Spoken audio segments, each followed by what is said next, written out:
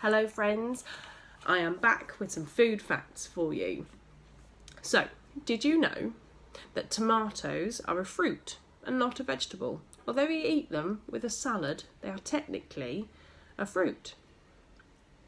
And strawberries, one of my favourite fruits, are one of a kind. They are the only thing like it in the whole entire world, and that is because the seeds are on the outside. So unlike a tomato, where the seeds are on the inside, a strawberry, the seeds are on the outside, which helps them to pollinate. And when us grown-ups decide that we're a little bit poorly, we're feeling a little bit run down, we think, you know what, I'm going to eat some oranges and get lots of vitamin C. That'll make me feel so much better. Well, we have found that there's 4 times as much vitamin C as a red and yellow pepper as there is in an orange.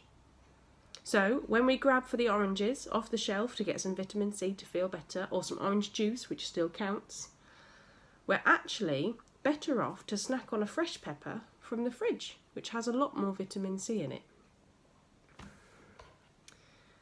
So when you go home, I'd like you to quiz your adults and your grown-ups at home about everything that you've learnt today about fruit and vegetables, because I'm sure there might be some questions that even your grown-ups might not know.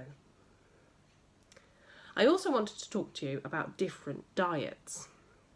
So you might have heard about allergies. You might know somebody with an allergy, and that means that their bodies are unable to digest certain ingredients such as milk, wheat, eggs, seeds, or maybe even nuts.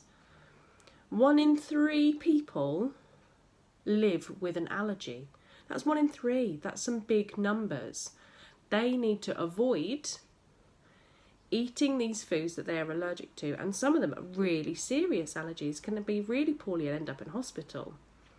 So even their friends need to be quite conscious of what they're eating and what they're giving to their friends. So some people can't even eat Snickers bars. So there is a meat eater diet. So people who are carnivores and eat meat. There's a pescatarian diet, people who don't eat meat but eat fish. Vegetarians, people who won't eat meat or fish, and that could be for personal reasons, that could be for health or dietary reasons. And there's also a vegan diet. So vegans are people who don't eat or use animal products. So that's not only food, that's things like leather, so leather belts and leather shoes. So these choices could be for personal preference because they choose to live these lives with these diets. Or it could be because it's healthier for them to do so.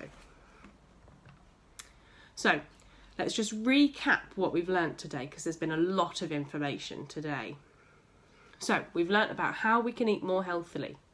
We've learnt about what is 5 a day. So remember our portion sizes, everybody. We've learnt about traffic light labelling and what is on those labels.